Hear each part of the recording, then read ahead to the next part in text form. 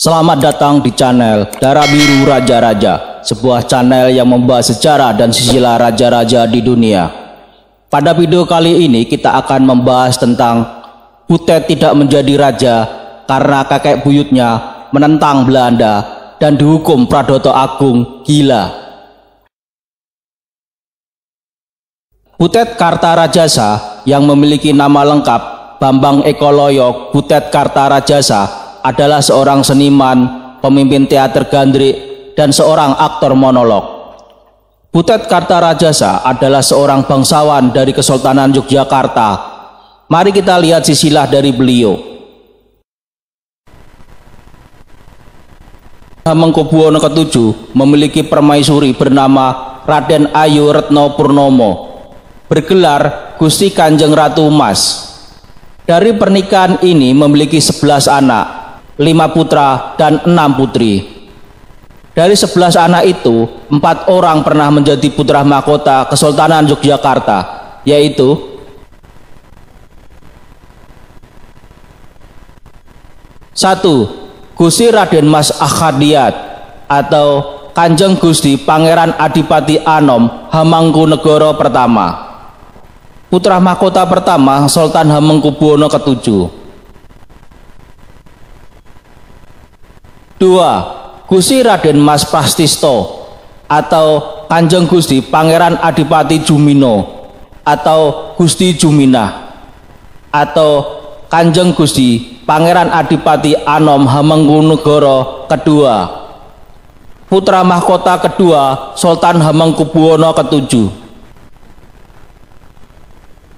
3. Gusti Raden Mas Putro atau Kanjeng Gusti Pangeran Adipati Hamengkubuwono III, Putra Mahkota ketiga Sultan Hamengku Buwono VII.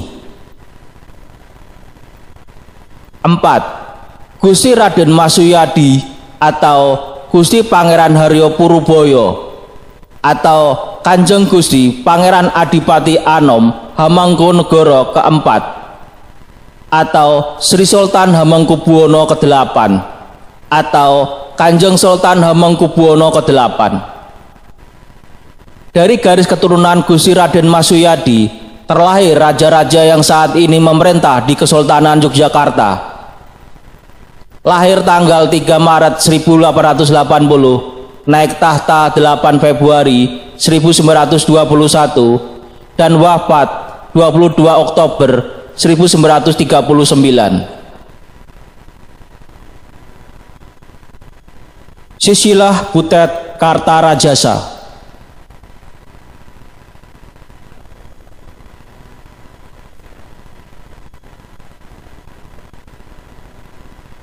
Hamengkubuwono VII dan permaisuri Gusti Kanjeng Ratu Emas memiliki putra bernama Gusti Raden Mas Prastisto atau Kanjeng Gusti Pangeran Adipati Juminah atau Gusti Pangeran Haryo Juminah. Gusti Pangeran Haryo Juminah menikah dengan Raden Ayu Murtiningrum, memiliki putra bernama Raden Bagus Condro Sentono atau Raden Bekel Atma Condro Sentono. Raden Bagus Condro Sentono menikah dengan Saminah, memiliki 4 anak, yaitu Kusumarbirah, Bagong Kusudiarjo, Handung Kusudiarsono, Lilut Kusudiarto.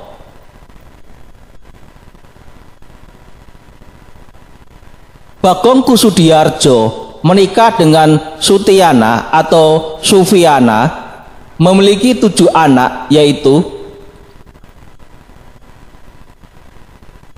Ida Manutranggana, Elia Gobita, Rondang Ciptasari, Otok Bima Sidarta, Butet Kartaradjasa, atau Bambang Ekoloyo Butet Kartaradjasa, Purbasari Ayuwangi, dan Raden Mas Gregorius Djaduk Ferianto.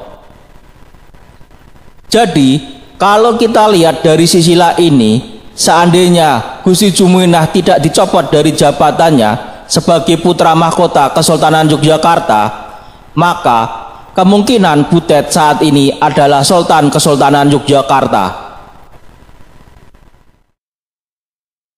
Gusti Raden Mas Prastisto menjadi Putra Mahkota.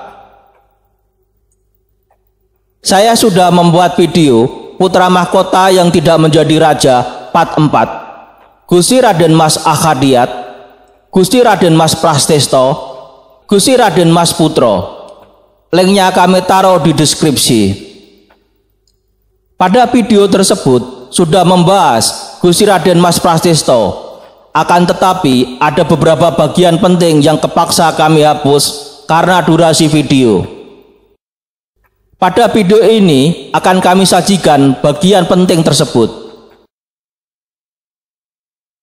Pada bulan Oktober 1895, tiba-tiba Raden Mas Akhadiat, sang putra mahkota wafat. Peristiwa Putra Mahkota wafat ini kemudian menimbulkan pergolakan di kalangan elit penguasa Kesultanan Yogyakarta. Kini Ratu Kencana Muda tampil untuk menuntut haknya sebagai permaisuri kedua.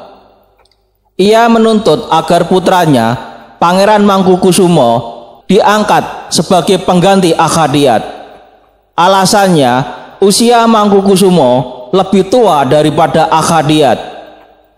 Meskipun ketika Akhadiat diangkat sebagai putra mahkota, Mangkukusumo masih berstatus sebagai putra dari selir. Namun, Sultan Hamengkubuwono VII tidak mengabulkan permintaan itu. Pertimbangannya adalah bahwa Ratu Kencana tetap berstatus sebagai permaisuri kedua dan baru bisa tampil berperan apabila Ratu Hemas tidak ada lagi, atau tidak lagi berfungsi sebagai permaisuri pertama. Atas dasar tersebut, Sultan Hamengkubuwono VII tetap menunjuk putranya dari Ratu Emas sebagai pewaris tahta. Ia adalah adik Akhadiat, yaitu Raden Mas Juminah. Keputusan pengangkatan Juminah ini juga disetujui oleh Residen Belanda C.M.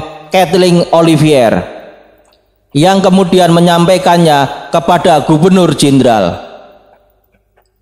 Setelah menerima persetujuan dari pemerintah pusat di Batavia, C.M. Kathleen Olivier memperkenankan Sultan Hamengkubuwono VII untuk mengukuhkan status Juminah sebagai putra mahkota dengan gelar Kanjeng Gusti Pangeran Adipati Anom Hamengkunegara Sudibyo Raja Putra Narendra ing Mataram. Peristiwa ini terjadi pada tanggal 23 Jumadil Awal tahun Wawu 1825 Jawa, atau 11 November 1895 Masehi. Akan tetapi berbeda dengan Akhadiat yang dilantik ketika masih berumur 7 tahun, Juminah sudah menginjak usia remaja, sehingga baginya layak untuk mendapatkan gelar lengkap, yaitu Pangeran Adipati Anom Hamengkunegara. Setelah mendapatkan status demikian, Putra Mahkota Juminah mendapatkan kehormatan sesuai tradisi untuk diperkenalkan kepada masyarakat luas mengenai statusnya. Hal ini terjadi 5 hari setelah pengukuhannya, yaitu pada tanggal 16 November 1895. Prosesi ini diramaikan dengan arak-arakan yang meriah, dan Putra Mahkota Pangeran Juminah tampak duduk berdampingan dengan ayahandanya Sultan Hamengkubuwono VII dalam kereta kencana mengelilingi keraton. Hal yang penting untuk dilihat di sini adalah bahwa Juminah sudah diperkenankan untuk menyambut para pejabat Belanda yang datang di keraton. Ketika duduk di kursi yang disediakan, posisinya mirip dengan sultan. Hanya letak duduk Pangeran Juminah masih berada di kiri residen. Pencopotan Gusti Raden Mas Juminah sebagai Putra Mahkota. Setelah pelantikan Gusti Raden Mas Juminah menjadi Putra Mahkota di Kesultanan Yogyakarta, pemerintahan Gubernur Jenderal C.H.A. Van Wyk mulai memikirkan rencana untuk menyodori kontrak politik kepada Juminah. Kontrak ini disebut sebagai Kroonprins Verklaring atau pernyataan politik oleh Putra Mahkota, seperti yang terjadi di Kasunanan Surakarta pada 25 Maret 1893 yang menandai prosesi penetapan Raden Mas Gusti Saidin Malikul Kusno sebagai Putra Mahkota Kasunanan Surakarta. Namun, rencana penandatanganan Verklaring di Kesultanan tidak berlangsung lancar. Pasal-pasal yang disodorkan untuk ditandatangani oleh Pangeran Juminah berbeda dengan apa yang ditandatangani oleh Raden Mas Gusti Saidin Malikul Kusno di Kasunanan Surakarta. Setidaknya ada 5 pasal yang dimuat dalam Verklaring itu, yaitu 1. Pemberian hak bangun atau opstalrecht kepada pemerintah kolonial. 2. Pengambil alian hak dari penguasa pribumi bagi monopoli penjualan garam di wilayah kesultanan dengan kompensasi tahunan. 3. Pengambil alian hak dari penguasa pribumi bagi monopoli penjualan candu di wilayah kesultanan dengan kompensasi tahunan. 4. Ketentuan yang lebih longgar mengenai sewa menyewa tanah bagi kepentingan perkebunan atau onderneming. 5. Kesanggupan pewaris tahta untuk tidak memungut pajak baru apabila ia memegang kekuasaan. Kelima pasal ini menjadi dasar bagi dominasi politik dan ekonomi pemerintah Belanda. Karena dengan demikian, Kesultanan Yogyakarta akan menerima kompensasi tahunan tanpa adanya wewenang mengontrol dan menjalankan semua ketentuan yang diberlakukan di wilayahnya. Salah satu pasal yang sering menjadi persoalan adalah hak bangun atau opstalrecht. Dengan pemberian hak bangun kepada pemerintah, ini berarti tanah yang digunakan untuk mendirikan bangunan itu harus diubah statusnya. Pemerintah kolonial tidak mungkin menyewa tanah tersebut, seperti hal yang terjadi dengan perusahaan perkebunan atau onderneming. Sebaliknya, pemerintah harus mendapatkan hak milik mutlak atau eigendom, karena dengan hak bangun yang dimiliki, pemerintah kolonial tidak hanya membangun infrastruktur yang berkaitan dengan kepentingannya semata, tetapi juga membangun fasilitas yang akan digunakan bagi kepentingan warganya, terutama bagi orang Belanda di Yogyakarta. Bertolak dari situ, persoalan berkembang ke dua arah. Pertama, keberatan kompleks infrastruktur perkantoran milik pemerintah, seperti kantor pos, tangsi militer yang selama ini terpusat pada benteng, kantor residen, dan kantor-kantor lain berada pada posisi strategis dalam tata ruang pusat kota kesultanan atau Kutagoro.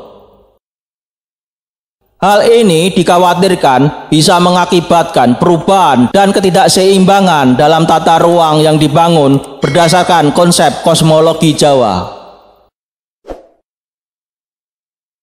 Faktor kedua yang menjadi persoalan dari pemberian hak bangun tersebut adalah rencana penjualan tanah kepada orang Eropa yang akan membentuk suatu kompleks pemukiman tersendiri yang dikenal sebagai Europeesch Wijk atau Kampung Eropa. Hal ini merupakan suatu lokasi tempat tinggal khusus untuk orang-orang Eropa dan tidak bisa dimasuki atau dihuni oleh orang lain, baik orang timur asing maupun pribumi. Pembukaan kampung ini akan menandai pemberlakuan hukum pemerintah atau konkordanti di bagian dari Kutagara, sesuatu yang dalam pandangan kosmologis kekuasaan raja-raja Jawa akan dianggap sebagai ancaman terhadap wibawa raja yang berkuasa mutlak atau Baudenda Hanyakrawati. Kedua faktor akan menimbulkan akibat langsung, yaitu pengalian hak milik dan kewenangan atas tanah atau Eigendonrecht dan Belskikingrecht dari Raja Jawa kepada orang asing.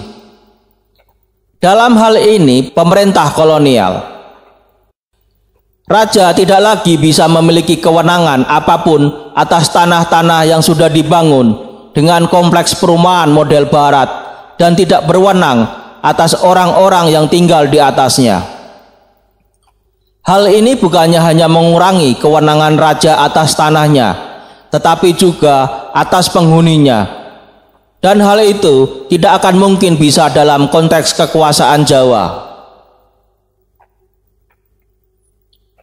Dengan melihat isi dari pasal-pasal perjanjian tersebut, Pangeran Adipati Juminah merasa keberatan dan menolaknya. Alasan itu disampaikan langsung kepada Sultan Hamengku Buwono VII yang kemudian memberitahukan hal itu kepada Residen Kathleen Olivier. Namun, Residen Yogyakarta itu tidak berani memaksakan tuntutan tersebut agar segera ditandatangani oleh Juminah. Persoalan ini menjadi mengambang dan terkatung-katung, seperti soal tuntutan pemerintah kolonial di Batavia tentang pengambilan wewenang proses peradilan pidana dari Sultan kepada pemerintah Hindia Belanda. Sebagai akibatnya, perjanjian soal masalah peradilan itu tidak bisa terlaksana sampai akhir abad ke-19.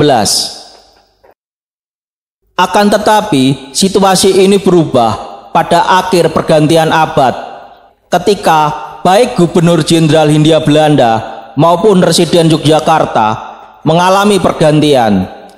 Pada tahun 1899, Van der Wijk diganti oleh W. Roosevelt, sementara Kathleen Olivier digantikan oleh J.A. Amen 3 tahun sebelumnya. Kedua pejabat ini mencoba kembali menyodorkan kontrak politik atau Verklaring bagi Putra Mahkota, Pangeran Juminah.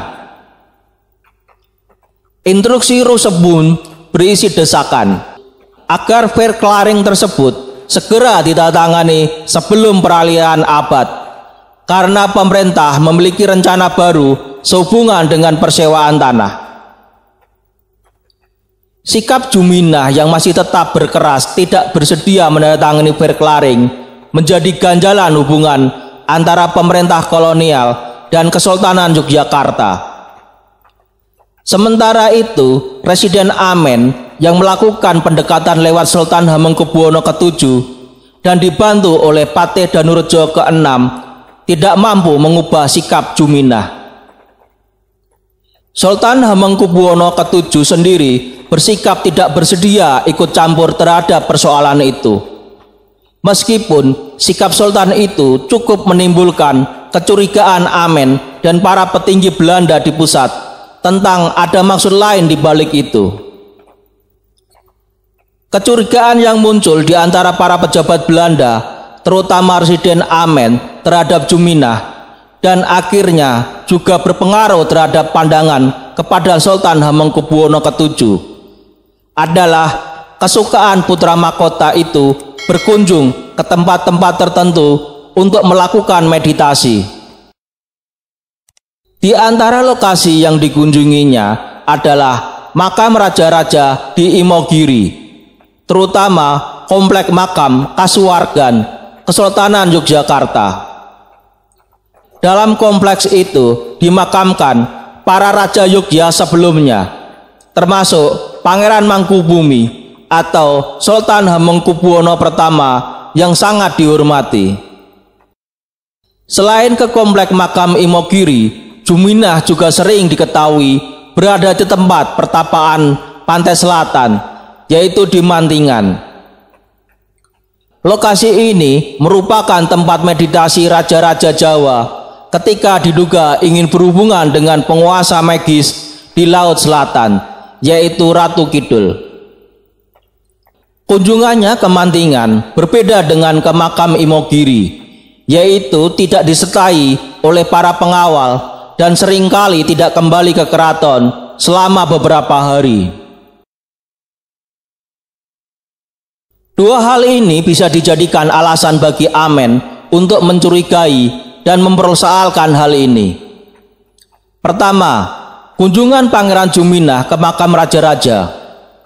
Tindakan tersebut sejak dahulu dianggap sebagai sesuatu yang tabu, baik bagi raja yang masih berkuasa maupun calon pewaris tahta.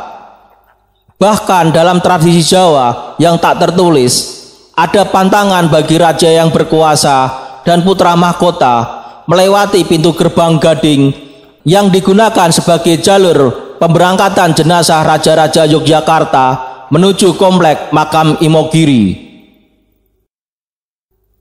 Dengan demikian, tindakan yang dilakukan oleh Pangeran Juminah bisa dikategorikan sebagai suatu tindakan yang telah melanggar pedoman tradisi Jawa atau paugeran dan tidak pantas dilakukan oleh seorang pewaris tahta. Hal kedua yang menimbulkan kecurigaan bagi Amen adalah kunjungan Juminah ke Mantingan. Tempat ini dianggap sebagai lokasi yang disinyalisasi menjadi sarana untuk menyusun kekuatan bagi tujuan mengadakan gerakan perlawanan. Pangeran Diponegoro sebelum memulai perlawanannya terhadap pemerintah kolonial pada bulan Juli 1825 telah bermeditasi di tempat ini. Demikian pula dengan Sunan Pakubuwono VI yang diam-diam meninggalkan keraton pada bulan Juni 1830 dan ternyata ditemukan sedang bermeditasi di Mantingan. Akibatnya Sunan Pakubuwono VI mendapat hukuman pemerintah kolonial berupa pengasingan ke Ambon hingga wafat. Sebagai akibatnya, pada tahun 1902, Presiden Amen menuntut kepada Sultan Hamengkubuwono VII agar Pangeran Juminah diturunkan statusnya sebagai pewaris tahta dan harus digantikan oleh orang lain. Sementara itu, Juminah wajib diperiksa dan apabila diketahui telah melakukan kesalahan dan pelanggaran, harus dijatuhi hukuman pembuangan seperti halnya yang diterima oleh Pangeran Suryaning Alogo. Menanggapi tekanan Amen, Sultan Hamengkubuwono VII merasa keberatan. Jika desakan itu dilaksanakan, berarti selama pemerintahannya telah 2 kali terjadi pergantian putra mahkota. Meskipun pergantian putra mahkota merupakan hal yang memungkinkan, Sultan Hamengkubuwono VII merasa bahwa Juminah tidak melakukan pelanggaran yang berat dan yakin bahwa persoalan yang sebenarnya adalah masalah Verklaring. Namun, menolak tuntutan Amen bisa dituduh menentang kebijakan pemerintah Hindia Belanda. Dan hal tersebut akan berisiko besar, bukan hanya bagi Juminah dan dirinya, tetapi juga bagi Kesultanan Yogyakarta. Akhirnya Sultan Hamengkubuwono VII menawarkan suatu solusi kepada Amen bahwa status Juminah bakal dicopot dari posisi putra mahkota.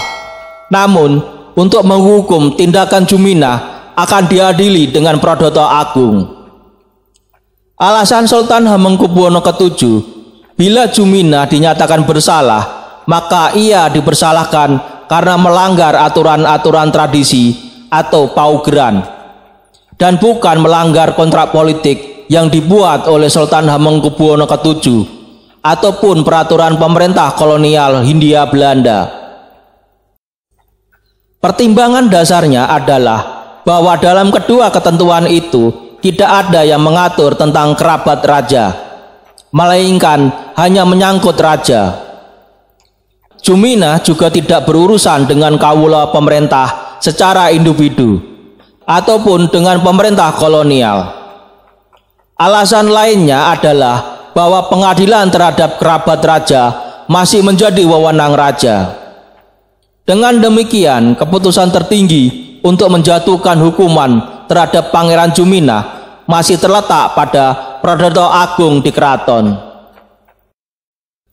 Ketika mendengar pernyataan Sultan Hamengkubuwono VII tersebut, Amen menyetujuinya.